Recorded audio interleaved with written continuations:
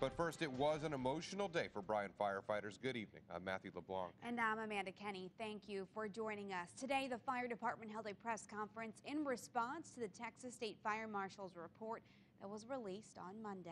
We join KAG's HD News reporter Chris Costa in the studio. Chris, Bryan Fire has made a number of changes to their department since the tragedy in February 2013. Matthew and Amanda, the department spent more than $100,000 on equipment and about $400,000 on personnel since Lieutenant Eric Wallace and Lieutenant Gregory Pickard were killed in that fire.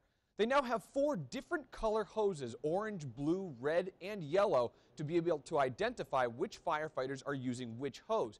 Air tanks that originally only held 30 minutes worth of air were swapped out for 45-minute tanks. They also changed the radio channels to clear the airwaves when someone calls Mayday. These are just some of the efforts to prevent another tragedy. What's on paper is one thing. What happened out there that night, what these men did, the sacrifices they made, you can't put that on paper. You just can't.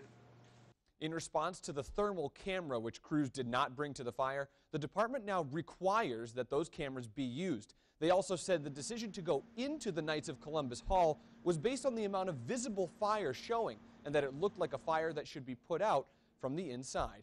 Tonight at 10, we'll tell you more about these life-saving upgrades. Matthew and Amanda.